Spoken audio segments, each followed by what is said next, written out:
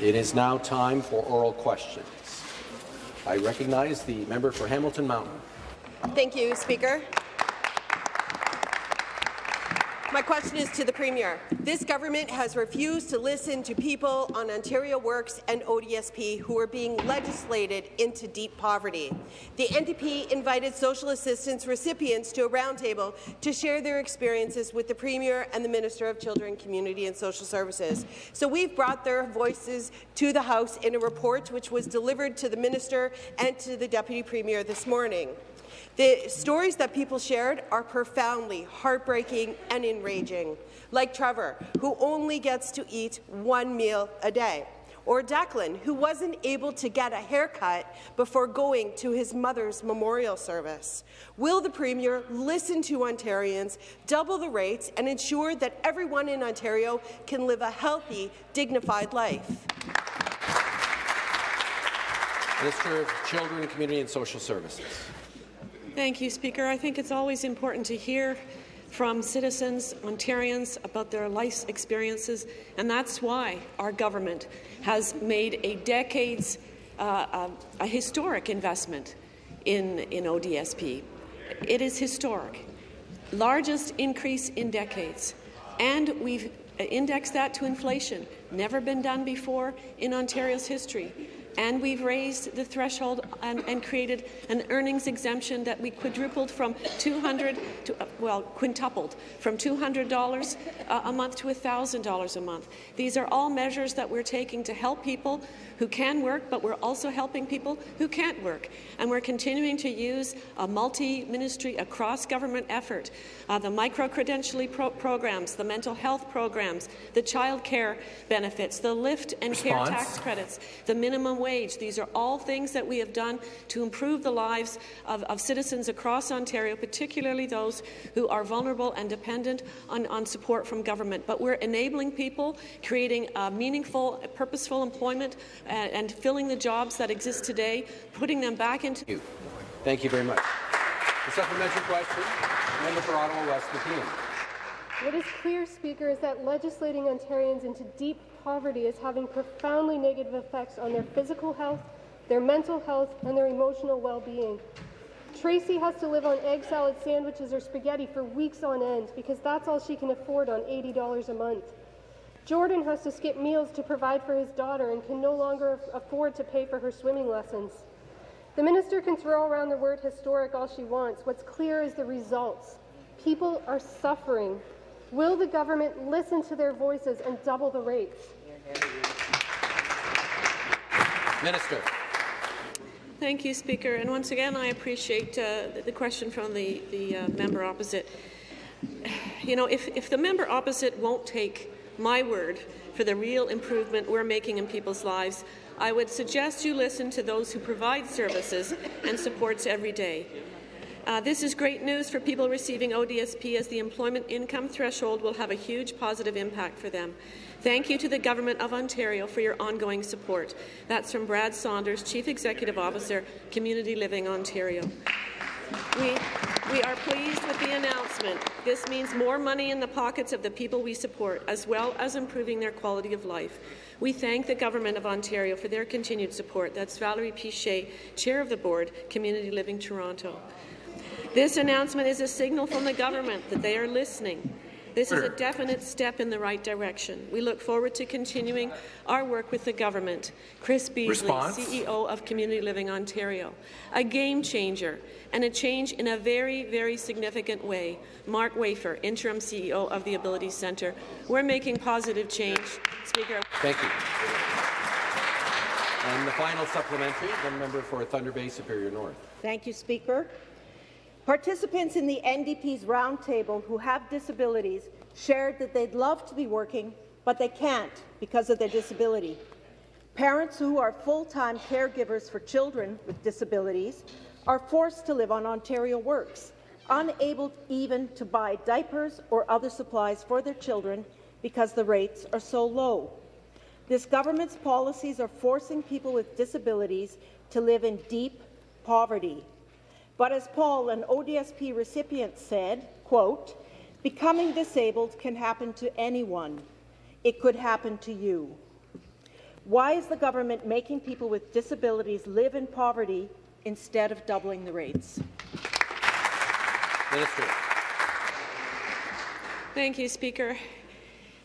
Our government is taking the measures necessary after decades of neglect by the previous opposition and the NDP.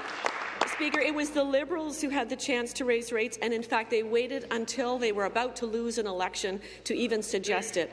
The NDP had a chance to make it a priority when they propped up the Liberals for 3 years, while they chose to sit on the sidelines and didn't make it an issue. And while they talked, it was our government that acted. You know, I just find it incredible, the investments that we're making that you could have done and you never did. You abandoned it when you could have done it. We made the investments in social assistance, and we're investing again. We're indexing rates to inflation. We've made historic raises. We're calling on the federal government to commit to their promise of a Canada Disability Benefit. We're continuing to make the necessary changes to support people. Thank you very much. Remind the members to please make their comments through the chair. The next question, the Leader of His Majesty's Loyal Opposition. Thank you, Speaker. Speaker, my question to the Premier. The verdict is in on this government's so-called housing plan, and it's damning. Mayors, councils, experts and community groups are all united against the so-called plan. Bills 23 and 39 are undemocratic. They will financially devastate municipalities. They're harmful to the environment, and they won't build the homes that people need. Yeah. Will this government finally listen to Ontarians and repeal Bill 23 and withdraw Bill 39 before it's too late? Minister of Municipal Affairs and Housing. Okay, Speaker. So the Leader of the Opposition talked about democracy. Which one? Here's a party that has essentially an acclamation for their leader. They've got like a Castro-esque ballot that's going to be available in March with one name on the ballot. I'm going to caution the member on his language. Minister, please conclude your answer. Even that, Speaker, even with that, only 27%, you want to talk about democracy? Only 27% of that caucus, only 8 members out of 30, could even do a public declaration in favour of the acclaimed new leader. I'm not going to take any lessons from the 30 New Democrats in this House about democracy. We're going to continue to stand up for young families. We're going to continue to be there for newcomers to Ontario, and we're going to continue to stand up for seniors that want a safe, secure. Stop the clock. Just pause for a second. We start the clock. Supplementary question. Member for University Rosedale. Thank you, Speaker. My question is to the Premier. The government has said it is looking at continuing its assault on democratic norms by bringing strong mayor powers to more regions, including Halton, Durham, Niagara, Peel, Waterloo and York. We do not have to sacrifice democratic norms to address our housing crisis. Instead of doubling down on minority rule, can your government withdraw Bill 39 immediately? Minister of Municipal Affairs and Housing. Well, you know, New Democrats can't build homes. They're a house divided in the legislature. You know, I'm not sure what that member and her party has against fantastic regional chairs like Nando Inisi in Peel, Wayne Emerson in York, and Jim Bradley in Niagara. You know, I want to work with those 3 chairs. I want to work with the other 3 elected chairs when we appoint a facilitator, and when we do, as our Premier has said many times, we want to make sure that mayors have the tools to get shovels in the ground faster. The extension of strong mayor powers in Bill 39 does exactly that, Speaker. Supplementary, the member for Scarborough Southwest. Thank you very much, Speaker. The minister and this government can spin it as they like, but the facts remain, Speaker. Bill 39 undermines democracy, it undermines environmental protection, and it does nothing to provide affordable housing. It also undermines locally elected councillors. And I know there are multiple Scarborough MPPs here whose counterparts, the councillors in those regions, were some of the signatories in the letter that was recently sent out to the Premier to reconsider Bill 39. Because they haven't even gotten a chance to sit down and have a meeting about Bill 39, because this government spent last night ramming through it. So, Speaker, my question is, has the Premier and this Minister of Municipal Affairs listened to some of the Scarborough members on his side, especially the Minister of Seniors and Accessibility Affairs? Thank you very much. Minister of Municipal Affairs and Housing. I can assure the honourable member that on the government side, the members from Scarborough are standing up for that young family who wants to realize the dream of homeownership. The members from Scarborough are standing up and welcoming. They're welcoming new Canadians to come to our province and to live in Scarborough. But we have one problem, Speaker. One problem that New Democrats stand in front of every single solitary time, and that's building more housing of every type, of every shape, of every size and every price range. It's the members from Scarborough that are standing up for the people of Scarborough. People of Scarborough. Stop the clock.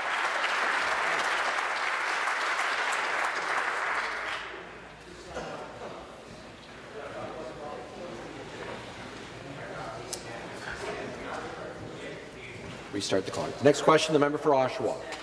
Thank you, Speaker. My question is to the Premier. In Durham, there is a layer of protection around the Greenbelt called the Duffins Rouge Agricultural Preserve Act. This Premier is peeling it back in Bill 39. The minister's public justification was a letter from the former mayor of Pickering. However, late the other night, Pickering City councillors unanimously decided they don't support the repeal of the Duffins Rouge Agricultural Preserve Act. The Minister of Municipal Affairs and Housing has no justification for removing the ag preserve protections from the Greenbelt, and now he doesn't have the support of council. Will the Premier let the member for Pickering-Uxbridge side with his community, abandon his assault on the Duffins Rouge Agricultural Preserve, and choose to protect prime farmland in perpetuity as promised? Minister of Municipal Affairs and Housing. Well, Speaker, I want to assure members of this House, I want to assure people in Pickering and Uxbridge that you're not going to find a bigger champion to have Ontarians realize the home ownership than our Minister of Finance, Peter Bethlenfalvy. He is unwavering in his commitment, as we all are on the government side. We looked Ontarians in the eye during the election and said we were going to put a plan in place to build 1.5 million come to order over the next 10 years. We also realized that with the federal government's new immigration targets, we're going to have an extra 500,000 people coming to our country. 60% of them are going to come to the GTA. We need to ensure that we've got a plan in place, and looking at areas like this one that former Mayor Ryan more really aptly articulated as a site that's been talked about for over 20 years. The conversation around this property preceded the creation of the Greenbelt. And I can tell you something, we're going to continue to put policies in place that get shovels in the ground to build those one. Thank you. And the supplementary, the member for Ottawa West Nepean. Back to the Premier. It's not just Pickering City Council that voted against Bill 39. Last week, Ottawa's new City Council voted unanimously in support of a motion condemning Bill 39 and its attack on democracy. Ottawa residents are furious that this government is trampling on basic democratic principles, imperiling affordable housing, destroying wetlands, and costing our city millions of dollars with its Bills 23 and 39. My question to the Premier, does the Minister of Children, Community and Social Services stand behind those bills, or does she stand with her constituents, the people of Ottawa? To reply, Minister of Municipal Affairs and Housing. Well, Speaker, in response to the municipal comments made about Bill 23, Dr. Rob Gillizeau has also said, quote, "It's disappointing, but not surprising to see municipalities come so hard against one of the most effective pieces to lower prices in Ontario's new housing legislation." The members opposite should be very familiar with Dr. Gillizeau. He's an accredited economist, but he also works as a policy advisor to the future leader of the NDP.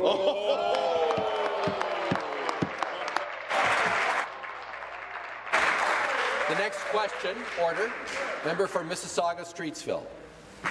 Good morning, Speaker, and thank you. My question is for the Minister of Economic Development, Job Creation and Trade. Last week, the Minister was in India to engage with business leaders and promote Ontario at the Indo-Canadian Business Chamber's annual convention in New Delhi. This was an opportunity to strengthen relationships with the economic partners and continue attracting investments in the manufacturing, technology and life sciences sector. We can all agree that our government must continue to ensure Ontario has a strong and competitive tech ecosystem, whilst also ensuring that there are plenty of good jobs for individuals and families across this province. Speaker, will the Minister of Economic Development, Job Creation and Trade please update the House on his trade mission to India? Minister of Economic Development, Job Creation and Trade. Since we've been out sharing the message how Ontario is open for business, we've been hearing interesting messages coming back. Speaker, in a world filled with turmoil, companies see Ontario as a beacon, a sea of calm, a reliable, trusted partner, a place they can locate their business. While in Mumbai, 88 Pictures, an animation and media entertainment company, announced Ontario as the location for their first international expansion. Working with our great partner Toronto Global, 88 Pictures will hire 150 professionals starting in the new year. They told us that Ontario has everything they need to succeed and proves that Ontario is open for business. So please welcome us in joining 88 Pictures to Ontario. The supplementary question. Thank you, Speaker, and thank you to the Minister for his response. It is evident that our government attending the Indo-Canadian Business Convention was timely in advancing Ontario as a competitive place for businesses to invest and grow. In an increasingly globalized world, ensuring good working relationships with the world's strongest economies is more important than ever. As the Minister correctly stated, Ontario must continue to promote itself as a great place to do business. Speaker, can the Minister elaborate further on the positive outcomes and future opportunities Ontario can expect due to our trade mission in India? Thank you. Minister of Economic Development. Speaker, our mission to India was also an opportunity to personally thank the many companies who located in Ontario because of our previous missions. We met with LTTS, they just opened in Markham. HCL, they now have 1,500 employees in Mississauga. Tata Consultancy Services, they just announced 5,000 new hires. And Zoho, who just opened in the town of Cornwall. We also met with leading companies like SR, ITC, Infotech, Tata Alexi, and up-and-comers like Pinkasho and Whitseal Technologies, all leading Indian companies looking to locate worldwide.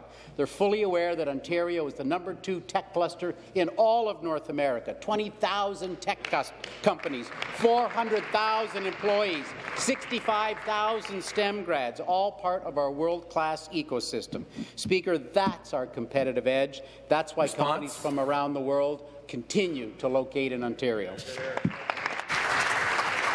Next question, the member for Timiskaming Cochrane. Speaker, my question is to the Minister of Environment, Conservation and Parks. In its response to the government's proposed repeal of the Duffins Rouge Agricultural Preserve Act, Parks Canada warns, and I quote, "There is a probable risk of irreversible harm to wildlife, natural ecosystems and agricultural landscapes within Rouge National Urban Park, thereby reducing the viability and functionality of the park's ecosystems and farmland." End of quote. Parks Canada also says that the provincial government has failed to meet its obligations under its binding agreement with Parks Canada respecting the Rouge National Urban Park. Why is the minister going so far out of his way to violate so many agreements and break so many promises? Minister of Natural Resources and Forestry. Thank you very much, Mr. Speaker. And as everyone in this House knows, and as we've talked about over and over again, It is this government's intention to build 1.5 million homes over the next 10 years. And frankly, the federal government's opinion on this is somewhat misguided. The park is not attached to Duffins Rouge. And we know, Mr. Speaker, we know that protections will be in place as we go forward, as home builders build these homes that we desperately need, that conservation measures will still be in place, that wetland evaluations will still take place. Mr. Speaker, there's an opportunity to solve a problem here. We're taking that opportunity. We need to take that opportunity. We will take that opportunity. Supplementary question, the member for Kiewit-Long. Question is to the Minister of Environment, Conservation and Parks. Speaker, it's been very clear. This government does not prioritize Indigenous rights. The failure to engage in dialogue with the rights holders about the duty to consult and accommodate makes Bill 23 unlawful at worst and undemocratic at best. Why doesn't this government just say that their housing plan is more important than upholding Indigenous rights? Why don't you just come out and say that, you do not care about Indigenous rights? Miigwech. Minister of Northern Affairs and Minister of Indigenous Affairs. Well, thank you, Mr. Speaker. It may surprise the member that I don't see it that way, and neither does our government. We have a pressing and substantial challenge that we're turning into an opportunity, Mr. Speaker, and that is to build 1.5 million homes over the next 10 years. We know, Mr. Speaker, that across this province, housing shortages are real. They're real for families living in municipalities, in big cities, and in Indigenous communities, Mr. Speaker. That's why we will move ahead with a balanced approach to build 1.5 million homes in 10 years, to work with our Indigenous communities and their leadership to ensure the housing opportunities are there for them as well, Mr. Speaker. That's what we're hearing from them, and that's what we intend to pursue. Thank you, Mr. Speaker. Next question, the member for Glengarry, Prescott Russell. Thank you, Speaker. My question is for the Minister of Indigenous Affairs and Northern Development. Under the previous Liberal government, our transportation infrastructure system urgently needed investment. Unfortunately, these neglected profoundly impacted road safety and many in Northern and Indigenous communities. For many, I mean. Communities in Northern Ontario face unique challenges and need our government support for safe and reliable roadways. Particularly in the north, weather conditions can make driving on roads even more challenging. Speaker, can the Minister of Indigenous Affairs and Northern Development please inform the House about our government plan to improve access and safety for people travelling across Northern Ontario? Minister of Northern Affairs. Speaker, I want to thank the member from Glengarry, Prescott Russell, for his question and his great advocacy on behalf of his constituents. His interest in this matter, Mr. Speaker, is timely.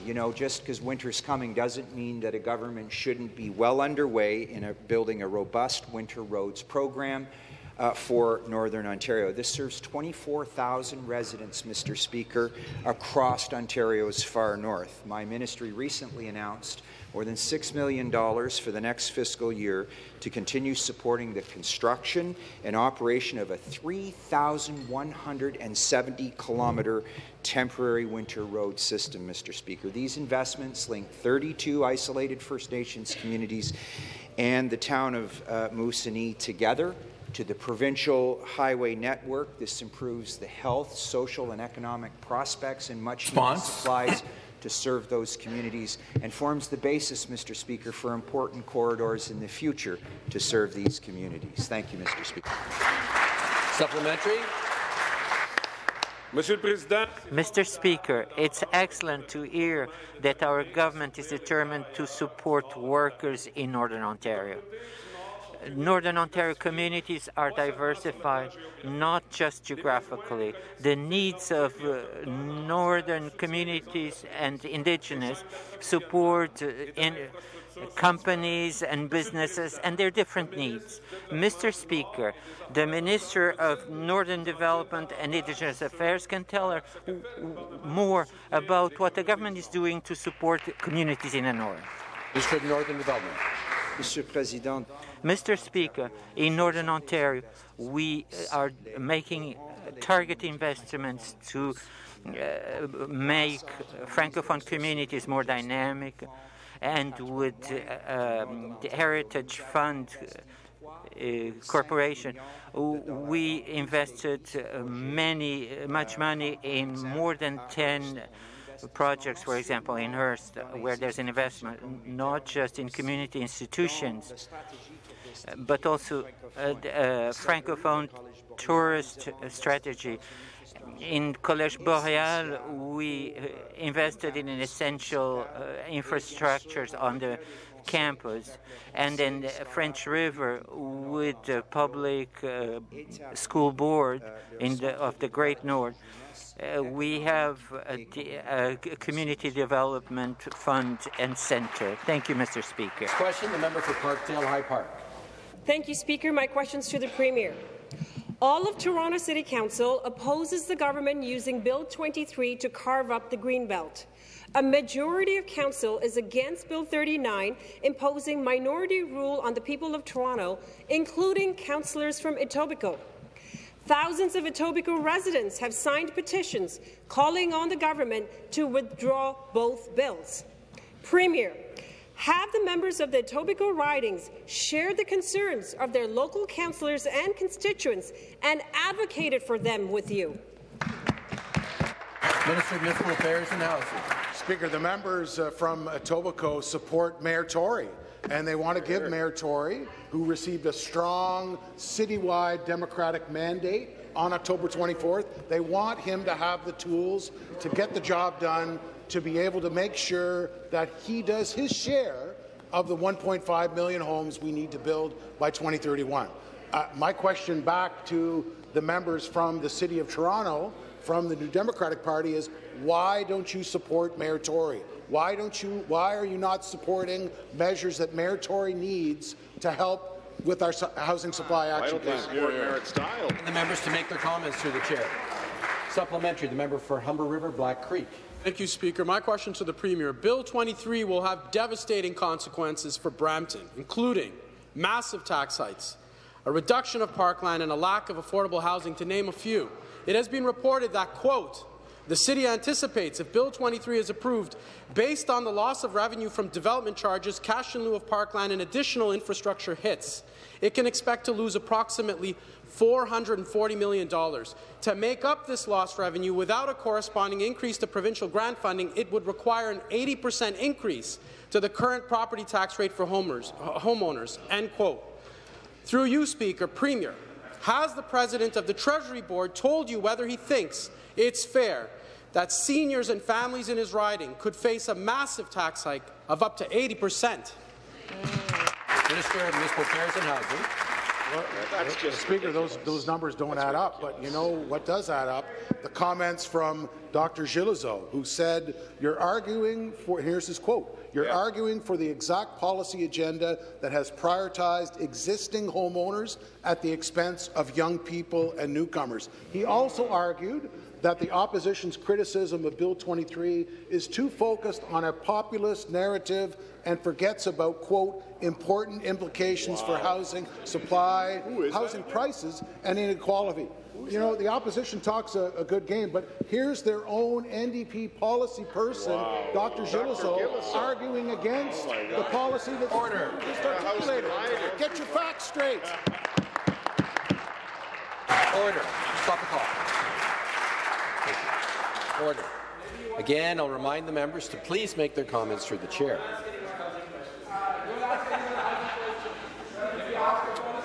Member for Brampton North will come to order.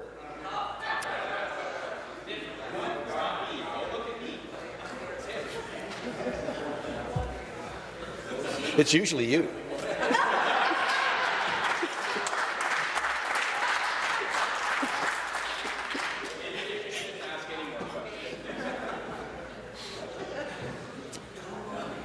Start the clock. The next question, the member for Haldimand Norfolk. Thank you, Speaker. My question is for the Minister of Transportation. On August 31st, I asked the Minister why the reconstruction of the Argyle Street Bridge in Caledonia was being held up. I appreciated the Minister's response that the reconstruction is a top priority for this government. Speaker, the Minister also spoke about the need for due diligence on a laundry list of tasks that need to be undertaken before reconstruction can begin. Tasks, I believe, had already been completed prior to my question in August. Speaker, I'm in Caledonia often, but I'm not there every single day like the people who live there, like the people who own businesses, and they tell me there's been no work done on the bridge over the past 3 months. Speaker, the people of Caledonia, the people of Haldimand County would appreciate an update from this government what due diligence is still required before shovels are put in the ground. Associate Minister of Transportation. Thank you, Speaker, and appreciate the question from the member opposite this morning. No government has taken the transportation infrastructure investments more seriously than this government. In fact, we're talking about $80 billion in improving roads, improving trends for the people of this province, because we realize, Speaker, that after 20 years of neglect from the NDP and Liberals, we're playing catch-up, and we have a growing population. In fact, record growth is on the way to this province, 30% growth over the next decade alone. Speaker, that means that we need to prepare for that future. There is a process, however, and I am glad to highlight for the member this morning that process involves important environmental assessments, consultation with Indigenous communities, and, in the case of bridges, where necessary, if expropriation is necessary, all of the due diligence that is required for that, Speaker, as well as consultations with local business and municipalities. It is a process. It is a process that is being followed, but unlike the last government, we're doing it, and we're doing it quickly. Supplementary question. Speaker, I firmly believe all the due diligence that the member opposite speaks about has been done. The only thing that hasn't been done is the reconstruction. And I've had reporters ask me, why the secrecy in the ministry? Why the stalling? The Argyle Street Bridge in Caledonia serves both local and commercial vehicles. And the ministry imposed a weight limit on the bridge some time ago, and I believe the ministry is collecting fines on anyone who exceeds that limit. I'd love to know how much money the ministry has raked in. This century-old bridge collapsed in 1925, and I'm fearful that a bridge deemed to be in a state of deterioration in 2001 will be another headline at some time. Speaker, when I asked my original question in August, the minister pointed the finger at the previous government for not taking action, and we all know what happens when you point the finger. And yet today, we see the member opposite pointing the finger again. Question. This government has had 4 years to begin reconstruction on that bridge, and all that's happened is a woman has been kicked out of her home on the north side. Speaker, through you to the minister, what is the date the people of Caledonia can expect the bridge to begin reconstruction? The Associate Minister. Well, Speaker, a curious tone from the member opposite, and notice that they're cheered on by the Liberals, who, in fact, were the ones who ignore these types of investments in the first place, Speaker. So you want me to point a finger? Well, let me point a finger at 2022, 2023's number, $1.7 billion to expand and repair Southern Ontario's highways and bridges, which will not only fix the issues that the member is speaking about, but create over 11,000 jobs in Southern Ontario alone, Speaker. Speaker, the reality is, after years, decades, in fact, of neglect by the Liberals, who are, for some bizarre reason, heckling this question this morning, we are taking action and investing in this province, not just for today, but for generations to come. We're going to get the job done. The next question, the member for Bruce Grey, Owen Sound. Thank you, Speaker. Speaker, in my riding of Bruce Grey, Owen Sound, and across our province, many Ontarians are looking to join the workforce. However, those with prior involvement in the criminal justice system often face barriers to finding work. As Ontario continues to address our most significant labour shortage in a generation, our government must provide the necessary tools for individuals looking to gain secure employment. Speaker, can the Minister of Labour, Immigration, Training and Skills Development please share with this House what our government is doing to empower individuals, helping them to get a second chance? The Minister of Labour, Immigration and Skills Development. Thank you very much, Mr. Speaker, and I want to thank the member for Bruce Grey, Owen Sound for that question and for advocating every single day at Queen's Park on behalf of his constituency. Speaker, our government is helping people realize their dreams and build better lives for themselves and their families. It's easy to pigeonhole people who have criminal records for a single mistake they made when they were much younger. Mr. Speaker, in Canada, 4 million people have criminal records, 10% of the population, and they shouldn't be held back after doing their time for their entire lives. It's time to break the stigma. Second chance hiring breaks a cycle of poverty and incarceration. Mr. Speaker, to build a stronger Ontario, we must lift more people up. Supplementary question. Thank you, Speaker, and thank you, Minister, for that answer.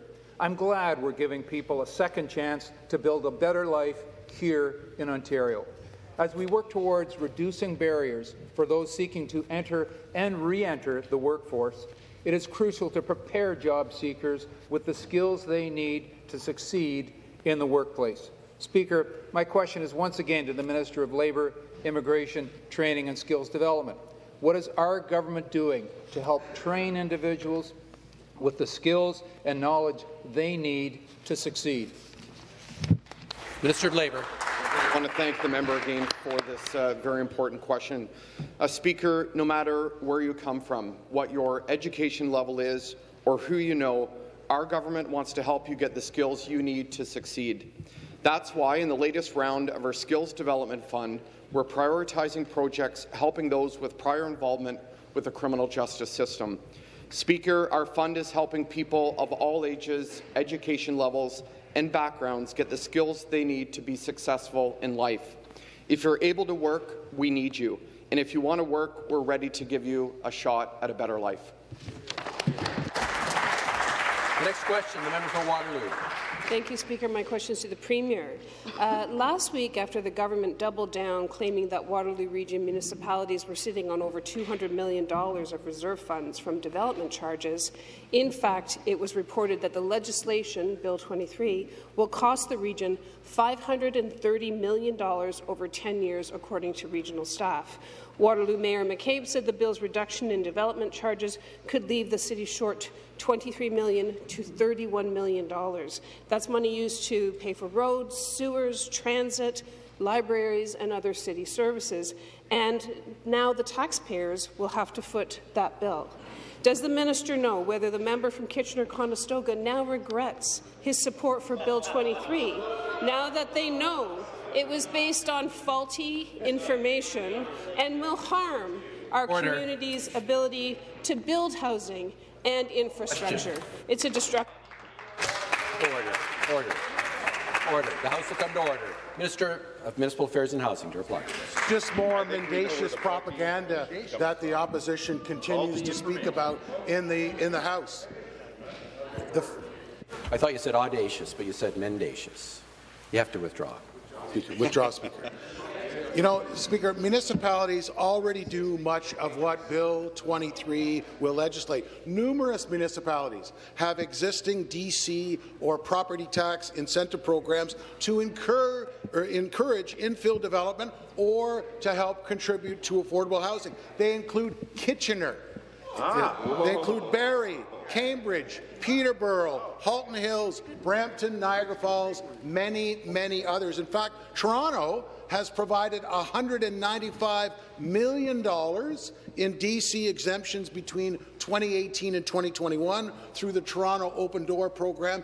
And the other municipality that the member knows is Hamilton, her former leaders community, who has provided $242 million in DC exemptions between 20. Thank you. The supplementary question, the member for Hamilton Mountain. Thank you, Speaker. My question is to the Minister of Municipal Affairs and Housing. Hamiltonians are tired of this government not listening to them. Our City Council voted to hold the urban boundary, but this government has disregarded and disrespected this. Hamiltonians have been protesting the passage of Bill 23 since the beginning, but the local minister and the local member have chosen not to listen to their communities and voted for it anyways. It is clear Hamiltonians are not happy. They know this move will lead to sprawl, unaffordable housing, and car-dependent cities. Can the minister tell this House if the Minister of Tourism, Culture and Sport and the member from Flamborough-Glanbrook have shared with them our city's opposition to Bill 23? Minister of Municipal Affairs and Housing. Speaker, I've said many times in the House that when it comes to Hamilton, that council went against their own planning department's projections. They couldn't have it both ways. They can't not want to expand the urban boundary, but then also not want to intensify within the urban core. They can't have it both ways. You know, again, Speaker, I didn't have enough time to get this on the record, but again, when it comes to Bill 23, municipalities like the City of Hamilton do exactly what the bill is proposing. Hamilton's provided, Speaker, $242 million in DC exemptions between 2013 and 2021 for both residential and non-residential development. All Bill 23 does is codifies exactly what Hamilton Council already does. Next question, the member for Oakville North Burlington. Thank you, Speaker. My question is for the Associate Minister of Women's Social and Economic Opportunity. Great. The COVID-19 pandemic left many families across Ontario dealing with significant challenges. Sadly, domestic violence incidents increased during this period for many women in our province. In my own community, in 2021, Halton Police responded to 3,500 intimate partner violence-related calls. Yesterday, December 6th, was the National Day of Remembrance and Action on Violence Against Women. On this day, we honour and remember the 14 young women killed and the 13 other individuals injured at l'École Polytechnique de Montréal 33 years ago. It is also a day that we remember countless other women and girls who are victims and survivors of gender-based violence.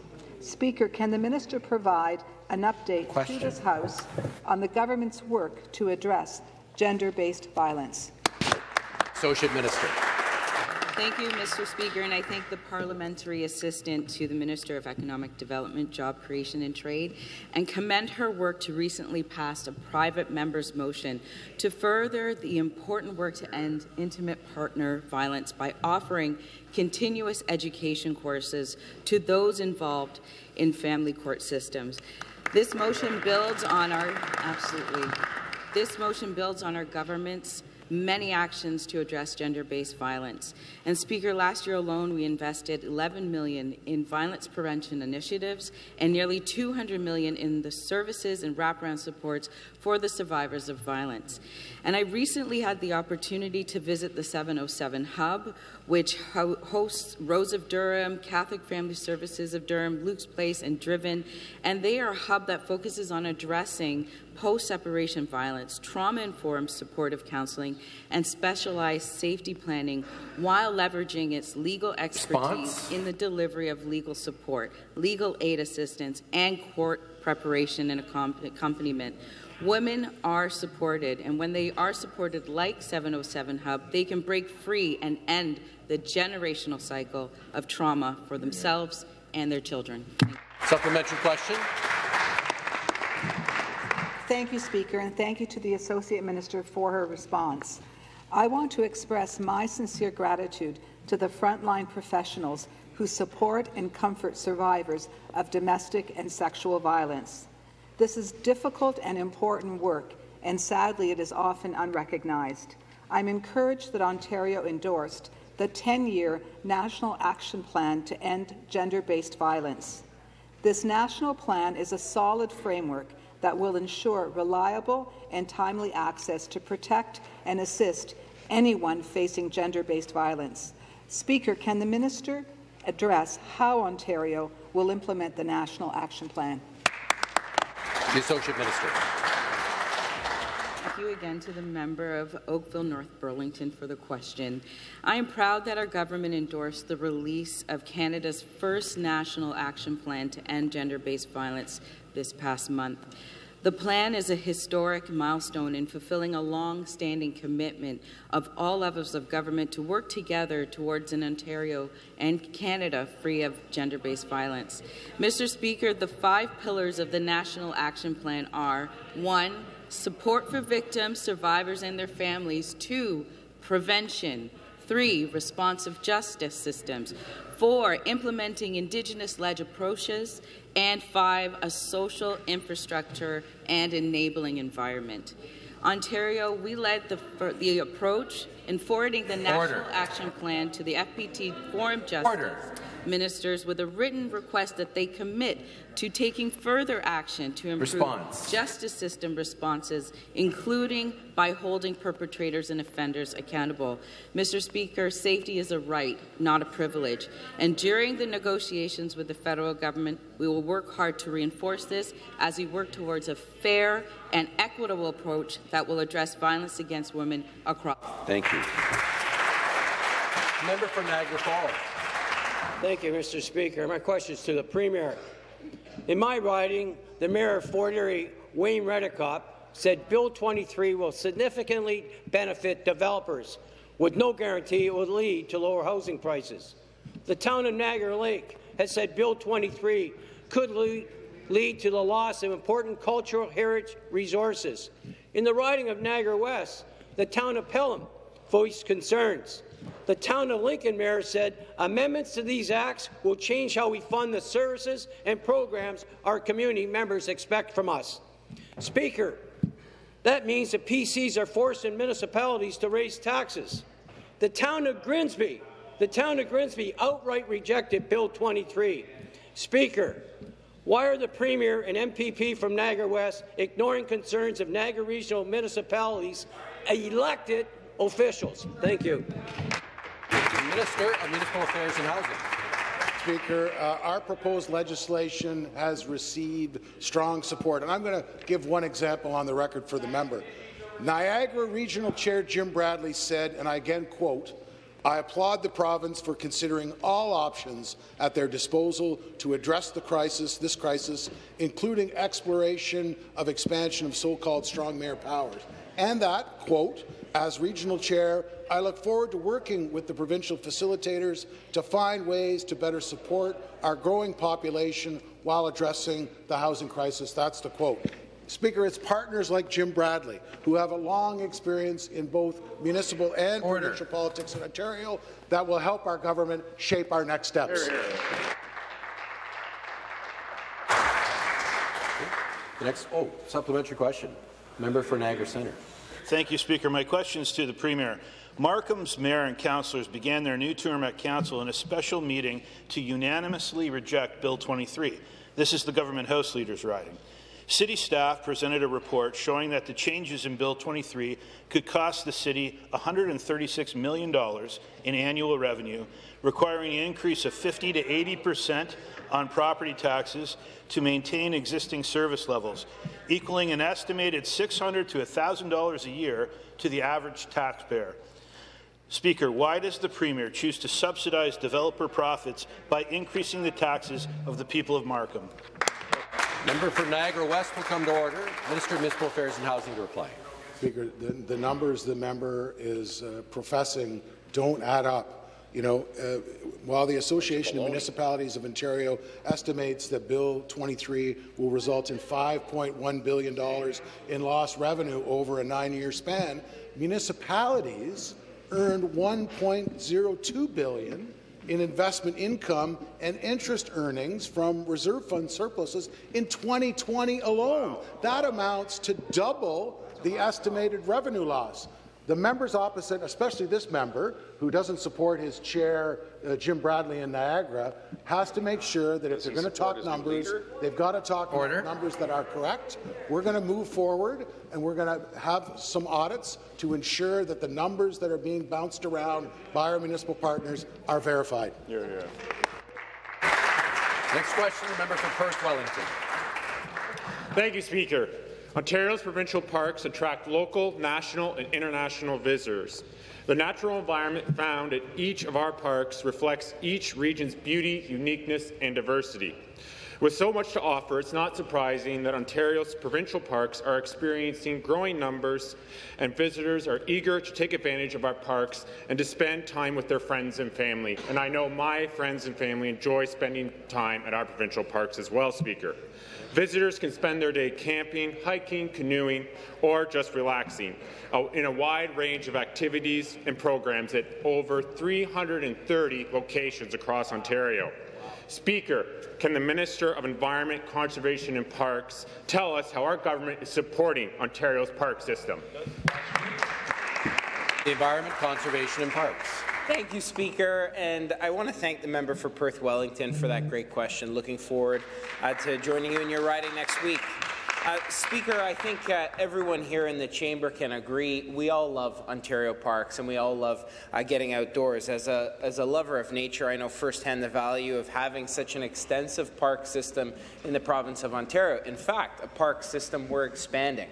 I reflect fondly on the recent announcement to add Alfred Bog to this incredible system, preserving over 3,000 acres and protecting peat moss, one of the most important sources to sequester carbon.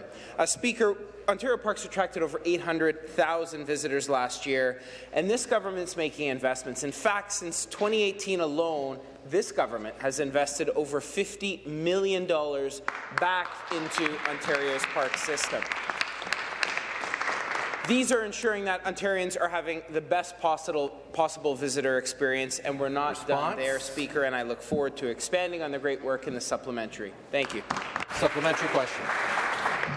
Thank you, Speaker, and thank you to the Minister for his response. It's great to hear that our government recognizes the importance of keeping our parks vibrant and welcoming to visitors.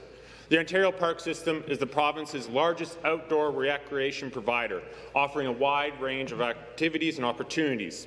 When our parks and facilities are well maintained, our guests are better served and making their stay all the more enjoyable. Speaker, can the Minister of Environment, Conservation and Parks please elaborate on what specific investments our government has made to update and improve Ontario's provincial parks? Minister of the Environment. Speaker, and I again appreciate the question from the member opposite. You know, Speaker, when I became Minister of Environment, I reflected that at previous government, they had no online store. There was no way to generate revenue from those parks visitors that demanded and wanted things like hoodies or the popular crests. And I see the member from Oshawa looking. I know she's a crest lover as well. We wanted those crests, and online you can now buy them. And in fact, Speaker, what's exciting is that revenue that we now generate online is going, 100% of it is going right back into provincial parks. The only answer the Liberals had was to tax people. Speaker, what's exciting in the winter months, Arrowhead skating, and I know members really enjoy that. In Sandbank, Speaker, we've invested over $5.6 million in new campgrounds alone, and I know our Minister of Energy is excited with that. We've also upgraded staffing facilities and built new ones so that the great employees can continue doing the great work. We're the #1 employee for students in the summer, Speaker, so I encourage everyone, get out to the parks. Thank you very much. Next question, the member for Spadina, Fort York. Thank you, Mr. Speaker. To the Minister of Municipal Affairs and Housing, it's a dark day for democracy in Ontario. In less than an hour, the Conservative MPPs are expected to vote on Bill 39 that will end majority vote democracy in Ontario municipalities. It will override the voices of the elected representatives, including Mayor Tom Maracas of Aurora, who has condemned the government's plans to pave over the green belts. In York Region, the minister will be appointing a regional chair who, with 1/3 of council votes, will be able to override majority votes. Now, I know the minister has been blaming the Liberals, attacking the NDP, or pivoting to housing when asked about democratic questions, but we can build housing while respecting democratic rights. Will the minister be voting to end majority vote democracy in York Region today? Speaker, that member's speech last night just made me think of something that we're fighting for. You know, there's thousands of workers building these homes, laborers, carpenters, plumbers, electricians, all union workers. Good jobs with pensions and benefits. Speaker, the NDP is no friend of the working-class families who are looking to get their home. Order. That's what we're fighting for. We're fighting for young people, we're fighting for workers, we're working for workers, and we want to make sure that those good jobs with bigger paychecks are part of our housing supply action. Supplementary question. To the Minister, I actually am paid my way through a lot of my life doing carpentry work, and I can tell you what people, every carpenter, every construction worker that I worked with, they wanted above everything else. They wanted the democratic rights of Ontarians to be respected. York Regional Councillors asked the government not to give a government side come to order gift to developers because it will mean that the taxes will go up in King Vaughan. And my question is to the Minister of Education. These councillors were elected by the people in York Region, but soon their power to represent their constituents will be overridden by Bill 39 that imposes minority rule in York Region. Will the Minister of Education be undermining the democratic rights of the residents of York Region by voting on the undemocratic Bill 39 today?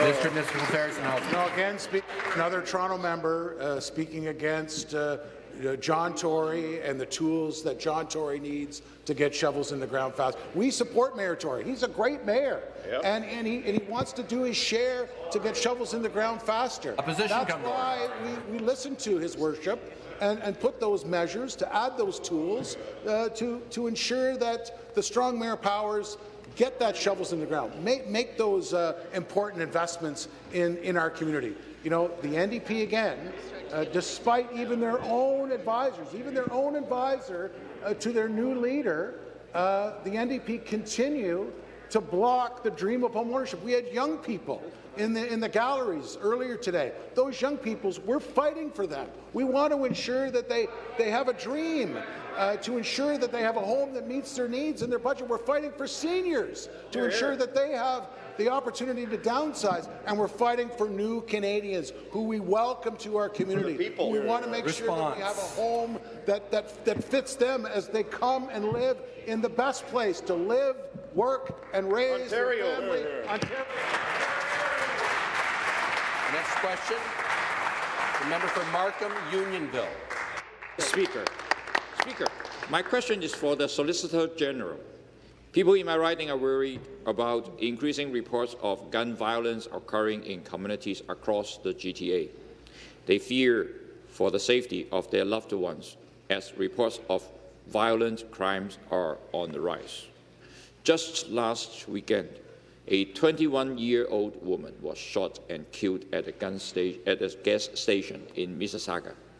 At the same time, Hamilton endures its fourth shooting in a week and the 40th for the entire year. Increasing violent gun crime is a serious matter that impacts the safety and security of all Ontarians. Speaker, can the Solicitor General explain what our government, working in partnership with police services across Ontario, is doing to keep us safe from smuggled gun crime? Solicitor General. Thank you, Mr. Speaker. I want to thank my friend from Markham, Unionville, for his question. It's an important question. On Monday of this week, the Toronto Police Service made an exceptional announcement dealing with smuggled guns. Toronto Police Service has seized an unprecedented 62 illegal firearms destined for the hands of criminals. This seizure shocked the most seasoned investigators. I want to thank everyone from the Toronto Organized Crime Enforcement Unit, including Superintendent Steve Watts. All but one of the guns that traced were seized illegally and smuggled from the U.S. And together with our federal partners, Ontario has invested $203 million as part of our Guns, Gangs and Violence Reduction Strategy. Our program is focused on early intervention in at-risk communities. Monsieur le Président, retirer les armes à feu illégales d'une... Mr. Speaker, we are taking illegal guns off our streets. It's our priority. Speaker, thank you to the Solicitor General for his response. The work carried out each and every day by all members of our province's police services is commendable and appreciated. The magnitude of the number of weapons seized by the police officers as part of Project Barbell is both concerning and disturbing. Toronto Police Chief Rammer said, "It best that gun violence continue to be the most significant public safety concern, as shootings devastate families and erode our sense of security." During his press conference, Police Chief Rammer further stated that the majority of the guns seized as part of his operation originated from the United States, and that additional measures at our borders are required. Speaker, through you, to the Solicitor General, how is our government addressing this issue as we move forward? The Solicitor General. Mr. Speaker, I would like to thank my colleague for his question. It's an excellent one. Mr. Speaker, I'm serious. It is an honor to ensure our province's security. Police services about tightening the screening at our borders to stop the flow of illegal guns coming into our streets, and we agree with them. I've seen it for myself in Niagara, in Sault Ste. Marie, in Sarnia-Lambton, and we know the only way to tackle gun violence is to crack down on illegal guns that are being smuggled in our borders every day. And that's why I raise this issue with Minister Mendicino in every one of our calls, and I will not stop. Monsieur le Président, Mr. Speaker, we work with all law enforcement organizations to ensure Ontario's security. Next question, the member for London North Centre. My question is to the Premier. On Friday, massive demonstrations at Western University will call on the government to stop auctioning off the Greenbelt. My constituent Brendan writes, Bill 23 threatens raising our taxes, worsening the housing crisis, privately trading our biodiversity and farmland for industry donations and favours. Main Street Research CEO Guido Maggi said, "There's a perception that someone is unfairly lining their pockets. The perception is that the Ford government is unfairly giving a benefit to a small sliver of their supporters." I'm going to ask the member to withdraw. I withdraw. Will the Premier listen and again admit, I've heard it loud and clear, people don't want me touching the Greenbelt? And the Government House Leader.